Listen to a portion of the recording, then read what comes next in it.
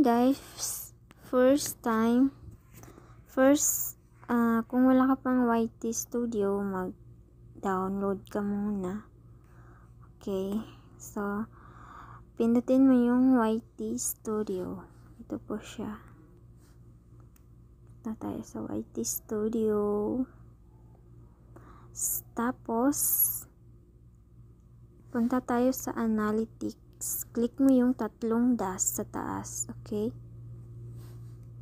then click mo yung Analytics.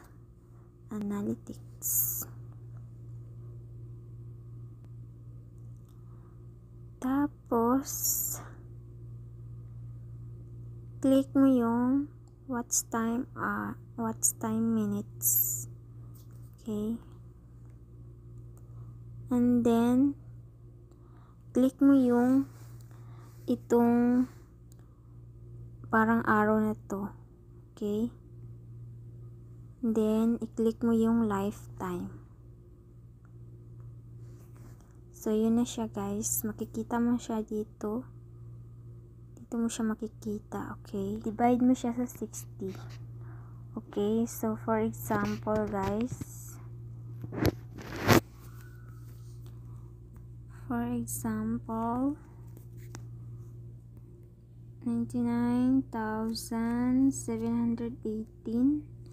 divide 60 equals, so yun siya guys, 1,661.966667. So yun siya guys. So ngayon punta naman tayo sa Chrome. Okay, punta tayo sa Chrome. So first search mo yung youtube.com. Okay,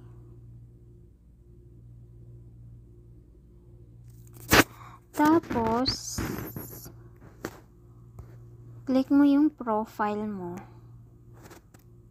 then click mo yung your channel. So tapos click mo yung tatlong tuldok sa taas, and then click mo yung desktop site. Okay, yan siya. Tapos click mo yung YouTube Studio. Ito siya guys.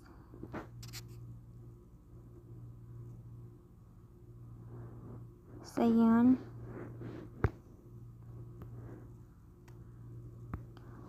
Tapos i-click mo yung dollar dito guys. Ito siya. Click mo yan. Monetization. So ganyan siya. Iyan ang makikita guys. Yan siya guys. Diyan mo makikita yung gaano karami yung subscribers mo, kung gaano karami yung watch time hours mo. So yun lang guys. Thank you for watching.